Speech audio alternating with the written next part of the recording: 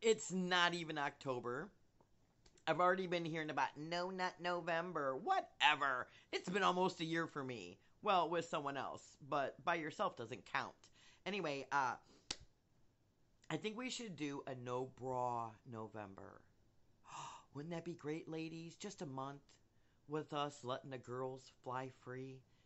Setting the twins free for a whole month.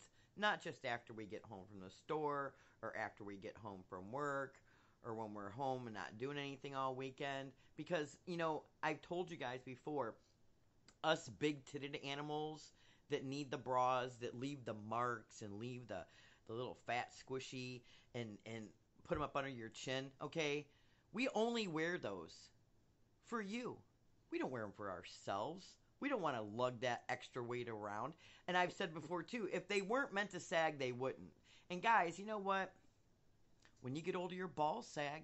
I'm just saying, unless you've been wearing tighty whities your entire friggin' life.